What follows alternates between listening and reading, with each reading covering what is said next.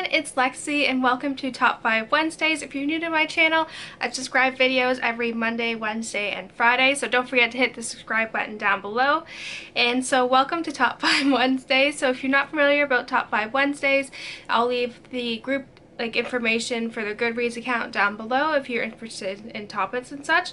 So today's topic is books from my Hogwarts house. So I thought this one was a really neat idea. I really liked it.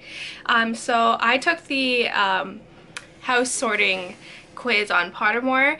I'll link it up in the description bar and down below if you're interested in seeing that, but I ended up being a Ravenclaw. I still consider myself to be kind of in between a Gryffindor and a Ravenclaw, but I'll go with the Ravenclaw because that is technically what I am according officially to Pottermore. So let me just quickly look up the traits. I pulled it up here so we could so I knew what books I was looking for. And so our traits are intelligence, wit, wisdom, creativity, originality, individuality, and acceptance. So I found a bunch of books here that I think really fit the description. So without further ado, let's get started. So this first one is one that I actually don't own, and it is the Hidden Figures book that came out kind of following the movie. So I saw the movie, and it's about based on a true story about three women during the 60s, I want to say, who were part of the NASA launch into space when we were trying to beat the Soviet Union during this time, and just kind of they're really intelligent, but because of the color of their skin, NASA, there was a lot of racism kind of going in play and kind of obstacles that they had to overcome, but they're really intelligent. I thought they fit this description really well. I'm pretty sure they would be Ravenclaws 100%. So yeah, if you haven't seen the movie, it's actually pretty good. I really like it.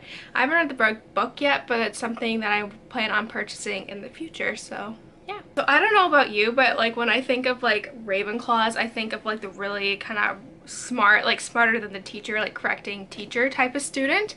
And so I think this book fits perfectly into that description, and it is Lies My Teacher Told Me, Everything Your American History Textbook Got Wrong by James W. Loewen.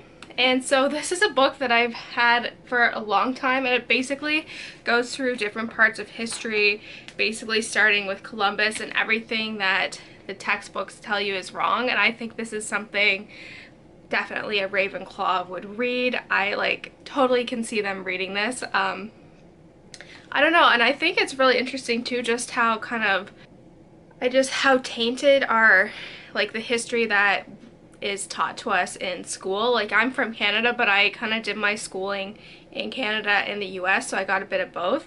But I think it's really interesting, especially I just finished reading Black Dove, White Raven by Elizabeth Wine, which I didn't really enjoy, but I liked how it talked about Italy invading Ethiopia, which is something I never learned about during the 30s, and that kind of was around the time World War II was kind of getting put into motion. So I think it's really interesting. If you want to learn more about kind of the history and how it was kind of taught wrong, I think this would be perfect for you if you're interested in all of this stuff. So yeah. This next one also is kind of for the inquisitive people and for a dog lover, and it is Inside a Dog, What Dogs See, Smell, and Know by Alexandra Horowitz. And I read this book a couple years ago, and it basically describes everything about dogs, how they perceive us, how they perceive other dogs, little things like that. And I think this is really good if you're interested in learning more about it. It is quite technical, which I actually kind of liked. I do like these kind of technical reads as well, and I think this one's really good if you're kind of wanting to learn more about dogs and the science behind them. I also liked how it talked about the anthropomorphism that we kind of place on dogs and just kind of all that stuff. I think this is really interesting. It kind of talks about their biology as well, and just how dogs learn and how they perceive things, and how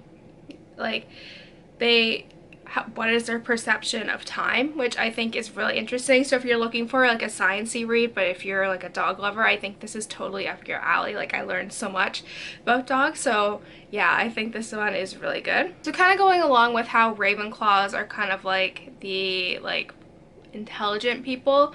I think this one like are like the thinkers of the Hogwarts school. I think this one will be a good kind of remind me there as well, and it is Still Alice by Lisa Genova. I read this book a couple years ago, and it basically is a story about a woman named Alice who was very smart. She was, I think she taught at like Harvard or like one of those Ivy League schools, and she ended up getting early onset Alzheimer's, and just like kind of this is her kind of story of remembering like her understanding of what's going on throughout basically the beginning of the diagnosis until like the really end where she's not really kind of there anymore.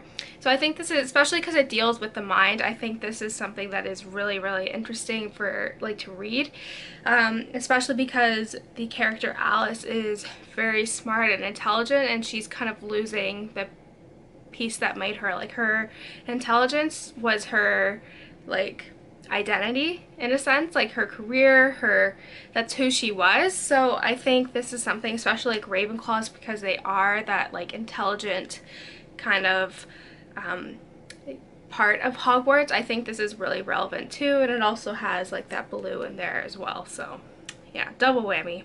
So this last book is one that I double majored in biomedical engineering and anthropology, so like this is totally up my alley for like the anthropology side. So it kind of goes along with like the inquisitive, like trying to learn everything there is about it. And it is this monster of a book. It weighs like 5 pounds. Sapiens, A Brief History of Mankind. So by Yuval Noah Harari. I think that's how you pronounce his name, but basically it is a recollection of how the genus Homo came about. About, what did it say, 100,000 years ago there were 6 like human like species running around. I think probably from the Australopithecines, and like how we branched off of that into form the genus Homo, which I think is really interesting. I think that's part of the Ravenclaw in me, is just trying to understand, like I think the events that led to human history, like we were talking about this the other day, it was just like these little things have to happen over so many years. Like the chances of humans like evolving, I think were like amazing, just the chance that this happened. So I think, I haven't read this yet, I think this might be a good summer read because it's quite dense. But yeah, like I think it's really interesting. It covers basically human history and just like our knowledge and understanding of the human, like how humans evolved. I think this will be really interesting, and I think if people are interested in this, I know this is a highly praised book within my anthropological department at school. They were always talking about this book. So yeah, I think if you're interested in kind of learning this, I think this would be a good place to start. So that's it, guys. I hope you enjoyed this video. Let me know in the comments below what you think about some of these books, and what Hogwarts house do you belong to. I'd be really interested to hear. So yeah, thank you so much for watching. Don't forget to give this video a thumbs up, and I will see you guys next time. Bye, guys.